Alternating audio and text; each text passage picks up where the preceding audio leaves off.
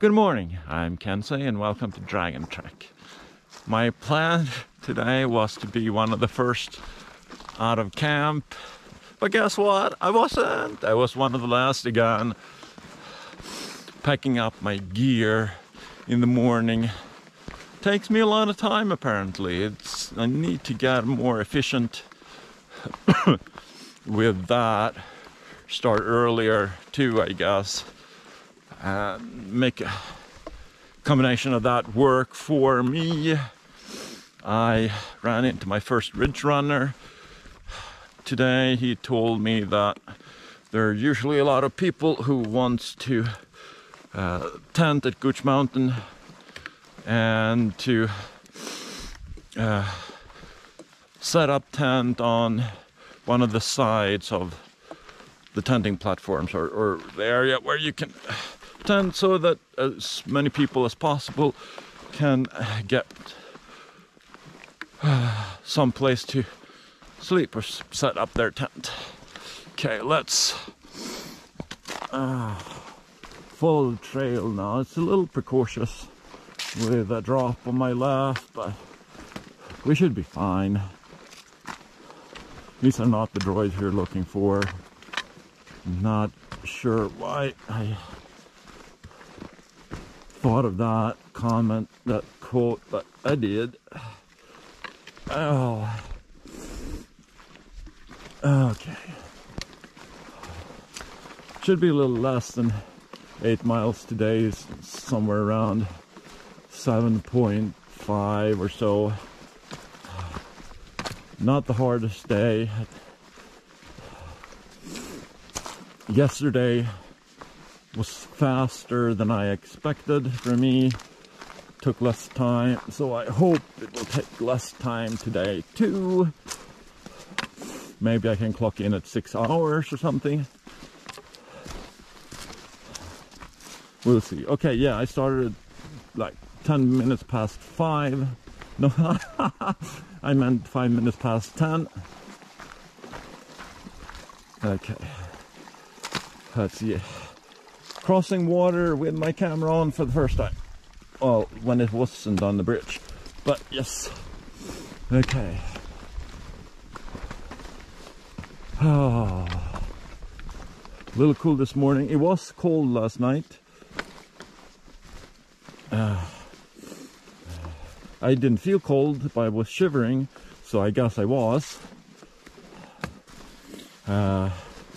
Went to bed around 8, after 8. Don't know when I fell asleep. Woke up around midnight and probably fell asleep a couple of times off and on.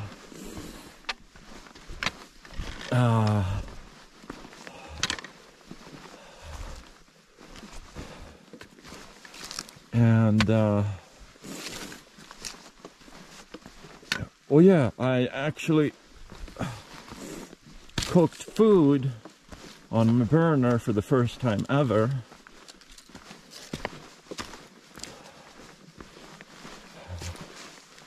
And what else? I know there's something else. I'm not remembering what it was right now.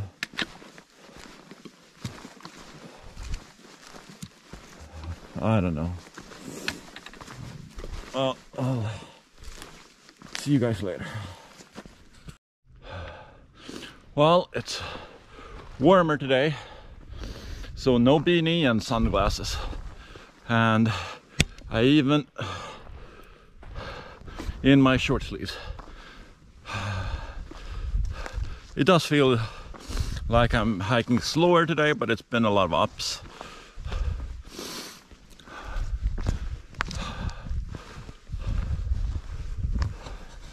And right now we're going down. So I decided to bring out the camera for a little bit. I did run into a guy that I'm splitting cabin with at Blood Mountain Cabins, but I've also heard rumors that it's going to rain all Friday. and we were planning on staying there between Friday and Saturday and hiking Blood Mountain in the rain and possibly up to 30 miles an hour winds. Doesn't sound very funny either, but I had started with approximately 4 days of food. Staying an extra day on this side of Blood Mountain would mean that it would take me 6 days to get there, and that's stretching things. So the question is, what's the wisest decision to make there?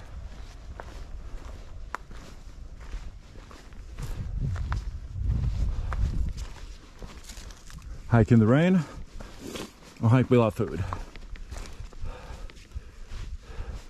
Neither sounds fun.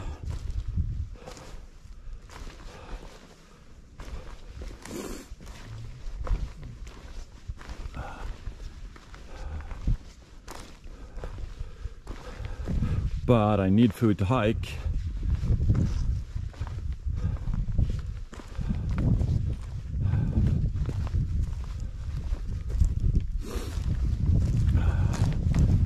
So I'm thinking that has to be the option despite everything else.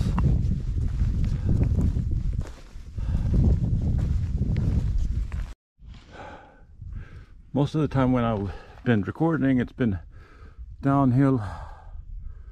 By right here, it's uphill. The path is maybe a foot or two wide, leading up on one side and way down on the other. You might not notice the elevation change on camera, but here it is. Ooh, some pretty flowers.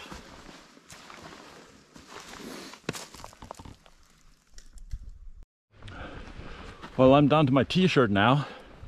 It's getting warmer. There's no wind. It's pretty nice. But even though I started with 1.7 liters of water, and they said that 1 liter should be enough,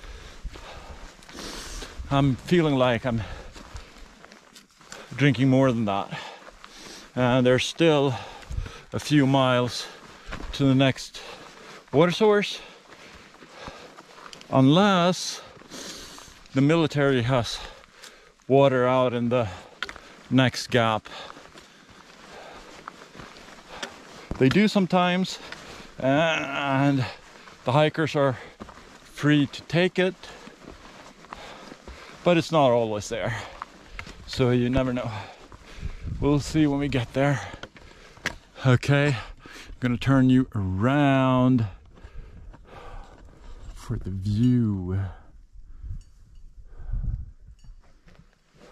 It's a nice view.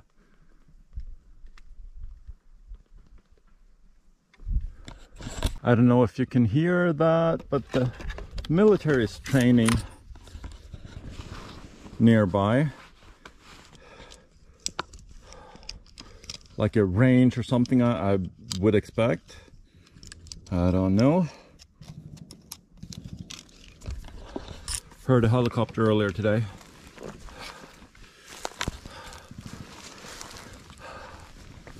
Okay. So I told you about my conundrum earlier about hiking Blood Mountain in the rain or staying without food. There are some people who have found a hostel on this side of Blood Mountain, which may be the best options of them all. It will be the most expensive option, because I would probably have to stay 2 nights, being picked up Thursday night, staying there all Friday and starting again on Saturday. But with the amount of rain and wind that's expected on Saturday. Hiking there does not sound fun, and not having food doesn't sound fun either. So this seems to solve the conundrum. Now we just have to hope there are enough beds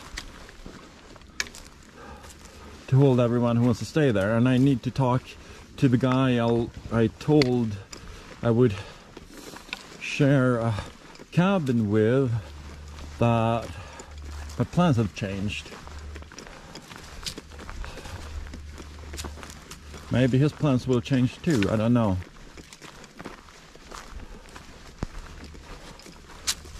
Oh, well, there's 0.7 miles down to Cooper Gap, and sometimes the military leaves water there.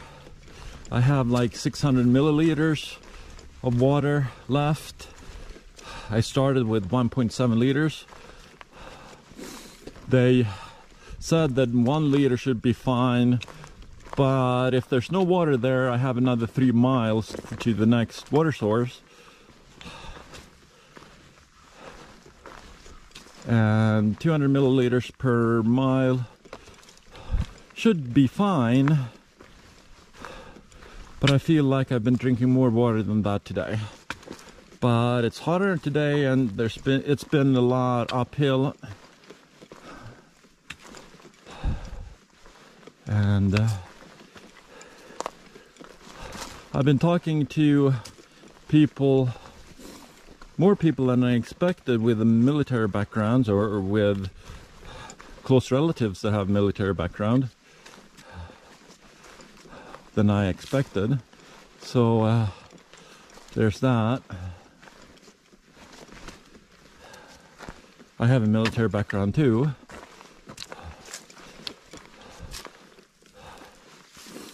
Not the one I wanted, but it was the one I got.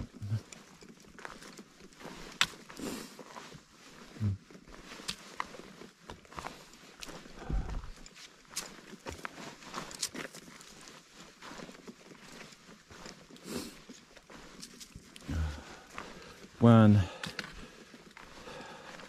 I was that age, military service was mandatory, just had to do it. You could wish for certain assignments, but the army, the military in general really, but mostly the army, placed you where they needed you.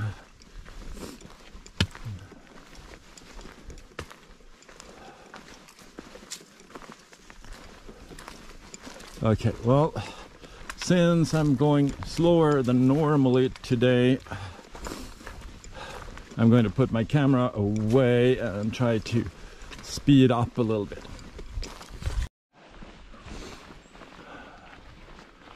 Okay, that not a very good picture. The sun almost straight behind me. I just had my first trail magic. Cooper Gap. For those of you that don't know what trail magic is basically someone giving away food and drinks.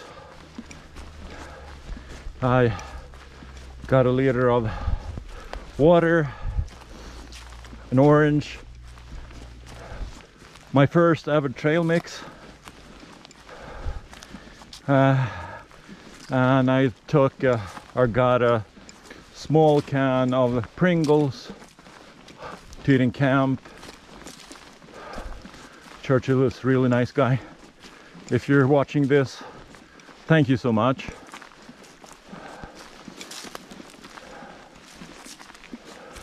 And Cooper Gap is just a little less than 2 days out of Springer Mountain. So less than 2 days on trail, but it was wonderful. Sit down in one of his chairs, drink some water, have a snack, Just awesome. Now it's about 3.5 miles to campsite, and it's about 4:15. I'm not going to get there anywhere near the time I set this morning. I may even arrive after dark, but I have my trusty headlamp in my fanny pack, so it is all good, and it's charged it this morning. Well, it was almost fully charged, but I made sure it was fully charged before I left this morning.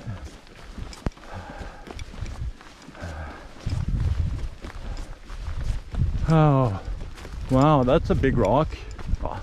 I'll show it to you a little later. Now we're actually hiking uphill.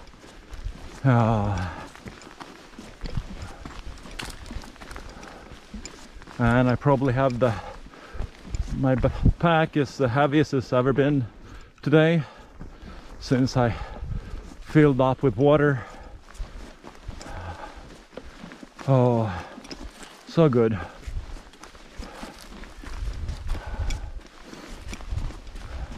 Couldn't drink the whole liter in one sitting, so I saved it.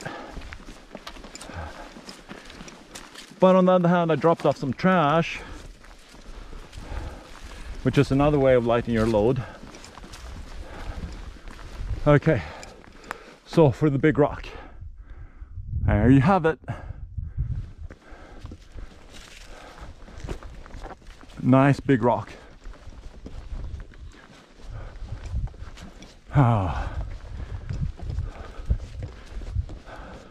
This will be my third night camping on the Appalachian Trail.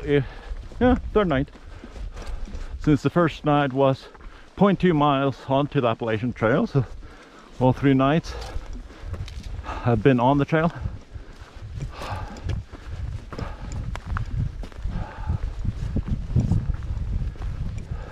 And that will also be the furthest I've ever hiked.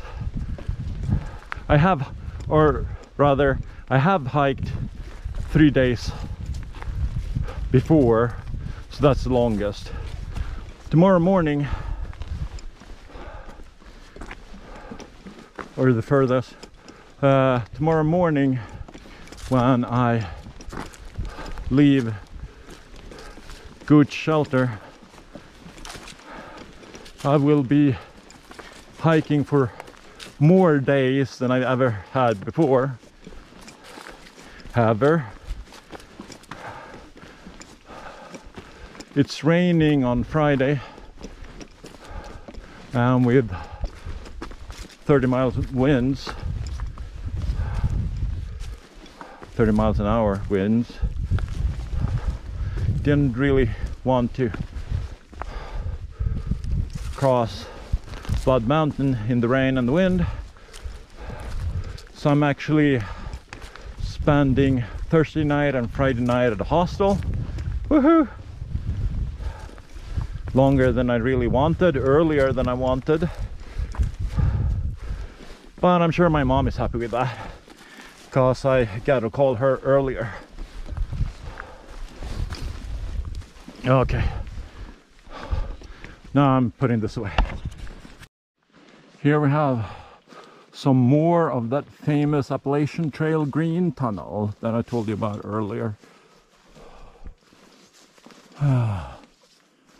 Oh, it's like 7 o'clock.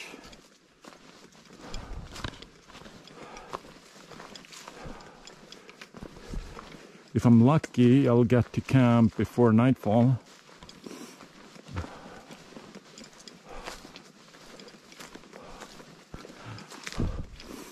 Some people would remind me that I don't believe in luck, so here we are.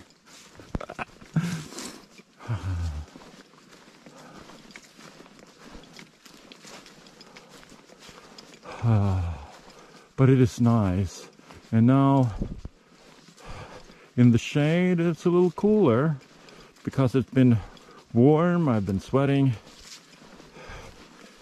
My pack is giving me aches. Oh. But I have that small tin of Pringles waiting for me in my pack, and I'm gonna open when I get to camp. Well, not first thing. I have more pressing matters to take care of first. So we'll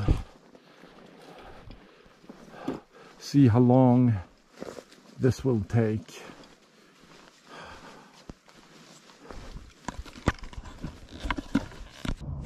Hi, this is Editing Kansai. Unfortunately, I forgot to shoot an ending of today's hike. So keep on checking.